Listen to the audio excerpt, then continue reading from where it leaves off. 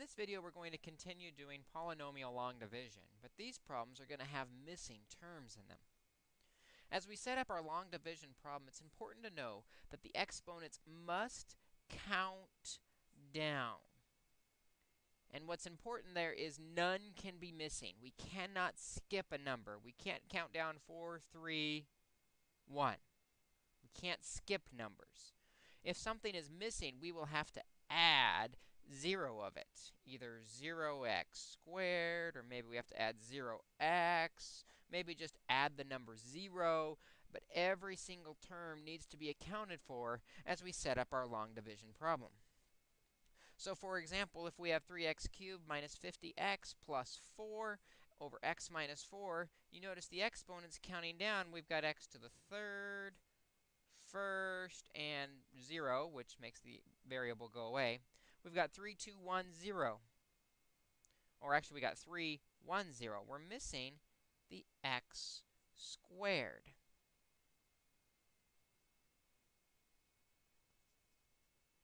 For some reason, my squared isn't showing up. There we go. We're missing the x squared. So what we will do is we will account for it by adding 0x squared as we set up our long division. So with the x minus 4 out front, we're going to divide it into 3x cubed plus 0x squared, there's that missing term, minus 50x plus 4. Once we've done that, then we can work through all the same long division steps that we've seen before.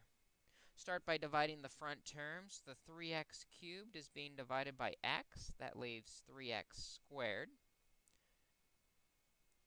And then we need to distribute that onto the divisor, giving us 3x cubed minus 12x squared. The next step, we remember to change the sign on each term, making it a negative 3x cubed and a positive 12x squared. So the x cubes divide out, and we're left with 12x squared. Next, we can bring down the next term, the negative 50x. And we can repeat the process again. We have 12x squared as the front term. Divide out the x, and we end up with just 12x. Positive 12x is our next term. Then we need to take this positive 12x and multiply it by each term of the divisor. That's going to give us 12x squared minus 48x. Again, the important next step is going to be to change the sign on each term. When we do that, the 12x squareds will subtract out to 0, and we're left with negative 2x. And we can bring down the next term of the plus 4. One more time then, divide the negative 2x by the front term of x. That leaves us with just negative 2. And then we will distribute that negative 2, giving us negative 2x and positive 8. Again, we will want to go back and change the sign on both of those so that the 2x's subtract out to 0, and 4 and negative 8 give us negative 4. With nothing left to bring down, that negative 4 then becomes our remainder. So if a term is missing, we need to remember to add 0 of it, 0x squared in this case. Let's try another example where we'll see a missing term, and we will have to account for it. Here we have 2x cubed plus 4x squared plus 9.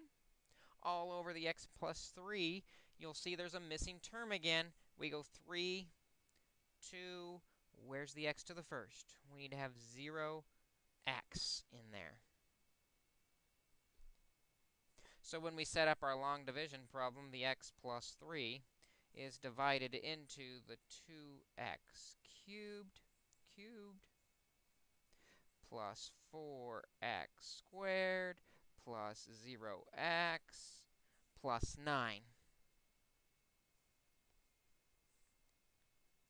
And now that we've accounted for that 0x, we've got every term, 3, 2, 1, 0, on the exponents, so we can start dividing. Same process again. Take the front term, the 2x cubed, and divide out an x. That leaves us with 2x squared.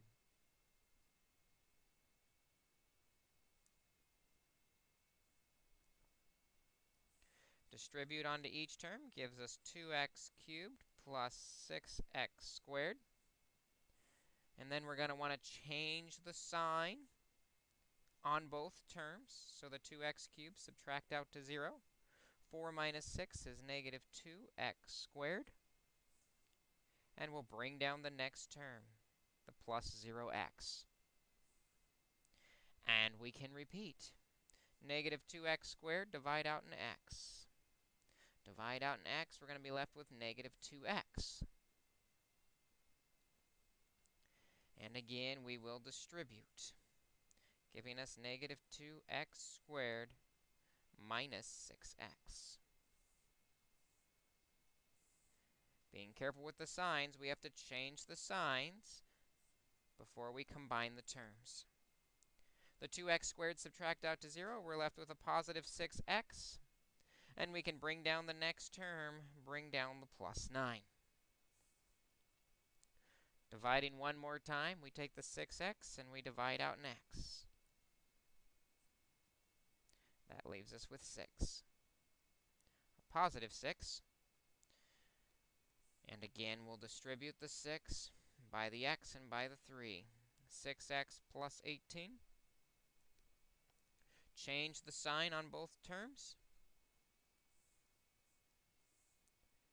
And then we're ready to combine. The 6x is going to 0, and we end up with negative 9. With nothing left to bring down, negative 9 will be our remainder. Our quotient then, 2x squared minus 2x plus 6, with a remainder of negative 9. As we're setting up our long division, it's very important we remember that the exponents must count down, and no exponent can be skipped. Which means on occasion we'll have to add 0, 0x, 0x squared, or whatever needed term is missing.